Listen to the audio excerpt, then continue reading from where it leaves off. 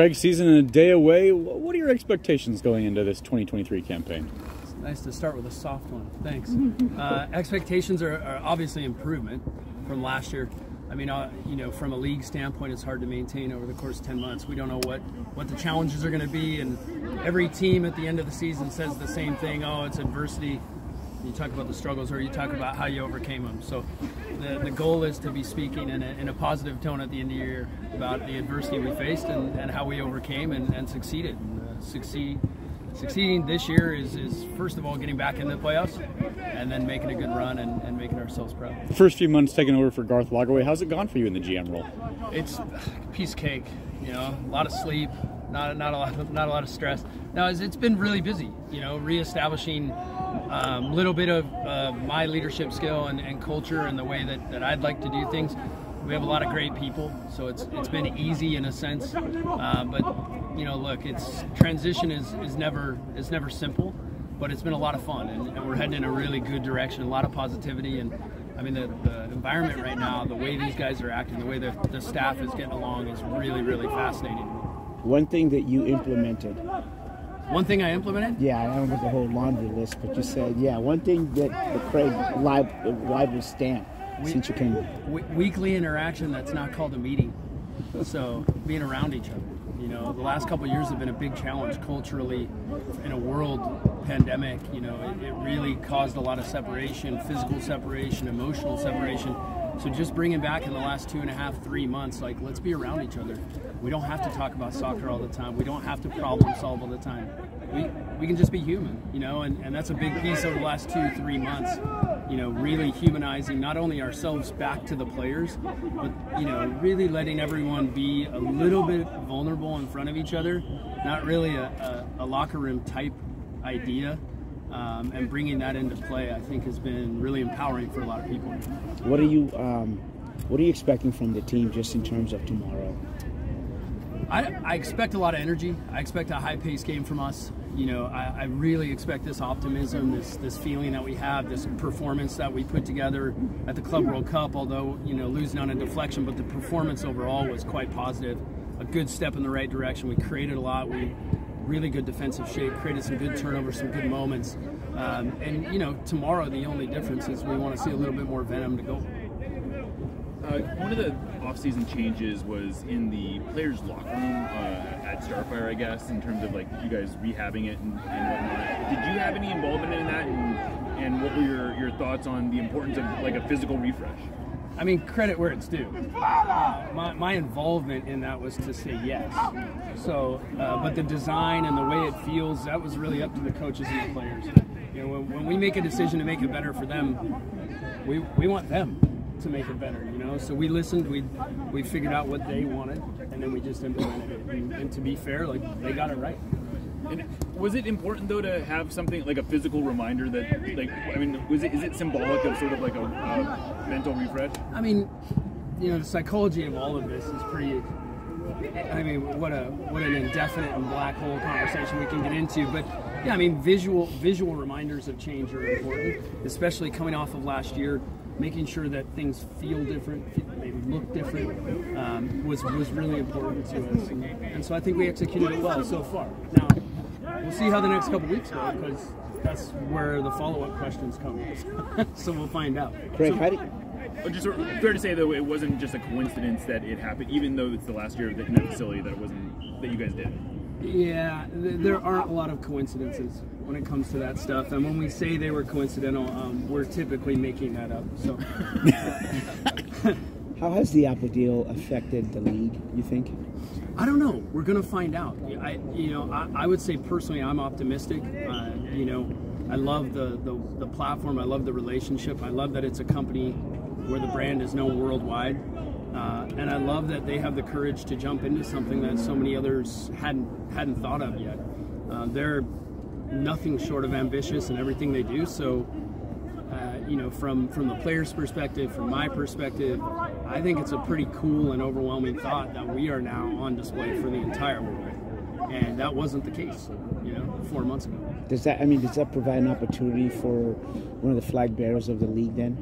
you guys are, just in terms of? Yeah, I mean, we already considered ourselves a worldwide brand, especially being the first to go to the Club World Cup from our league.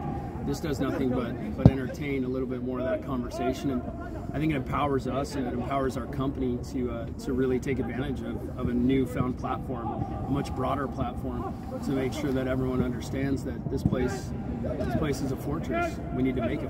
What are your thoughts on the new playoff format with the 3-game series in the first round?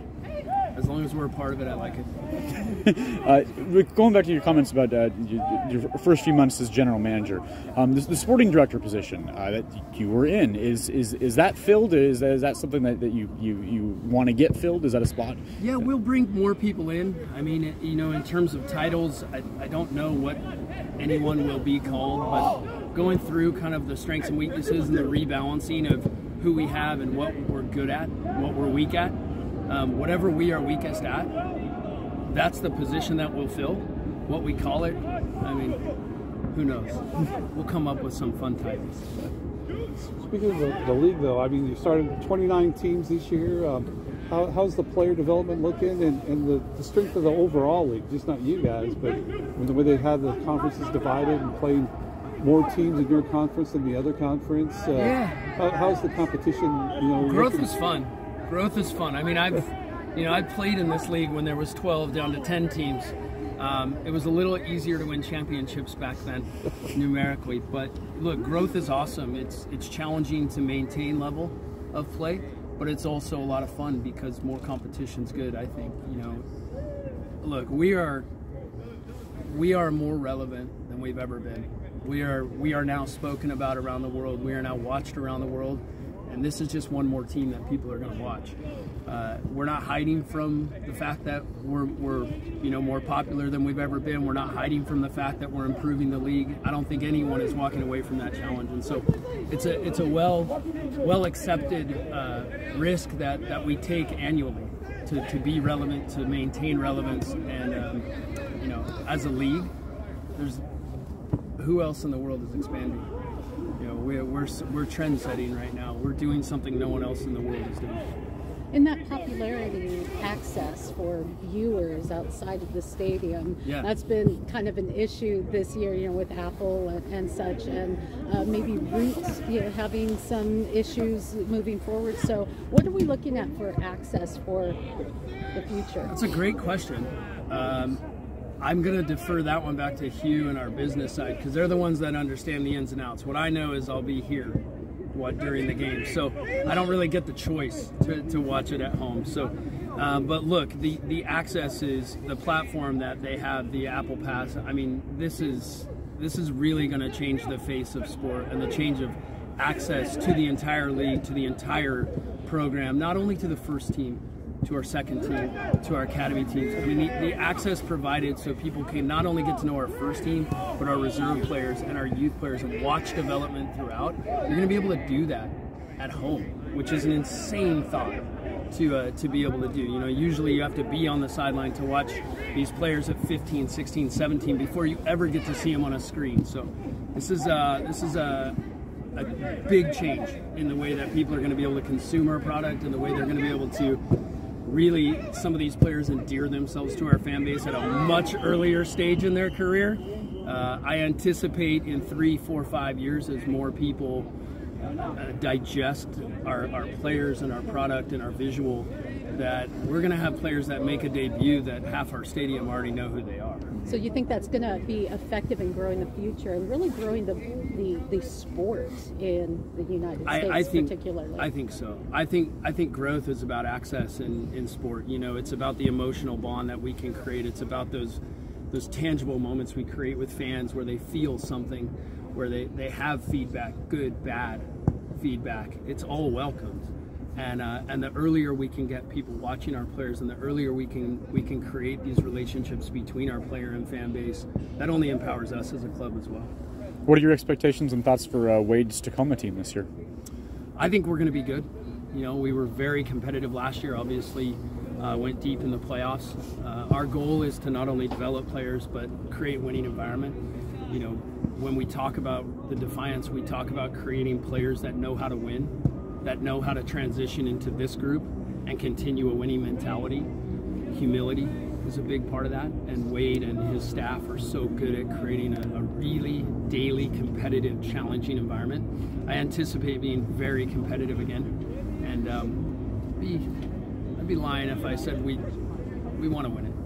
You know, we want to create championships at every level for our group. Well, what are the expectations for Leagues Cup? It's a new format.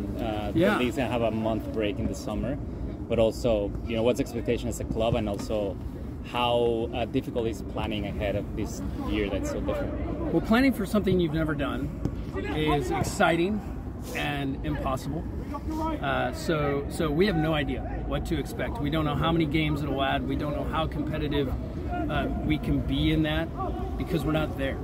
But whenever you match MLS against Liga MX, you're going to get fireworks. And we aren't a club that tends to approach any competition without a bit of pride. So I anticipate some fireworks coming from us as well. We're so far away from it, but it is so close at the same time that, you know, we've already had a few conversations. But in the first couple weeks of the season, we're trying to limit ourselves to focus in week to week right now. Given what's coming up, World Cup down the road, how important is that competition and the fireworks between the two leagues, the growth for this region? How important is that? I mean, look, exposure is what sports is, right?